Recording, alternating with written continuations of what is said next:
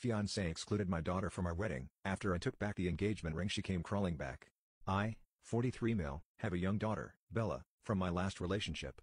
I divorced my ex-wife on good terms and we share split custody of Bella. She is now 11. After I divorced my ex-wife, I met my now fiancé, Sammy. Sammy and Bella get along super well. After 4 years into my relationship with Sammy, I finally proposed to her. She was excited and wanted to start planning our wedding as quickly as possible.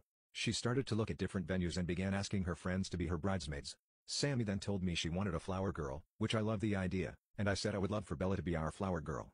Sammy looked at me weird and said that Bella wouldn't fit the part. I asked why and Sammy just kind of ignored me. I got super angry and told Sammy that my daughter would be in our wedding whether she likes it or not. Sammy started to become visibly upset, and told me that all the girls in the wedding were all up to her, and Bella wouldn't be there. I told Sammy that if Bella wasn't in the wedding, then there might not be a wedding at all. I then told her to choose wisely. I stormed out and took Bella to get some ice cream at a local pizzeria. Bella knows we are getting married soon and she said that she thinks she will look super pretty in whatever dress Sammy wants her to wear.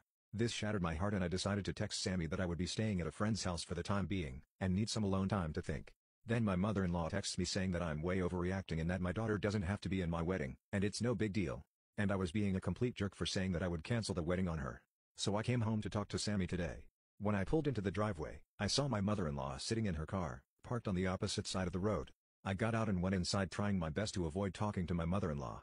Sammy was sitting at the kitchen table and I joined her. Why does Bella not fit the part? And why don't you want her in the wedding at all? Her answer full-on shocked me. She quietly said, I was hoping that after the wedding, you could become a holiday visit-only dad, like a dad that only sees her a couple times per year.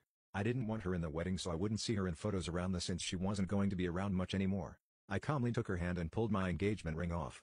Her eyes started to tear up. I told her I wanted her things moved out by tomorrow and that she could come get them when my daughter wasn't home. She ran out of the house crying, pleading me to forgive her. Our honeymoon was supposed to be in Hawaii. Looks like me and Bella will be going instead.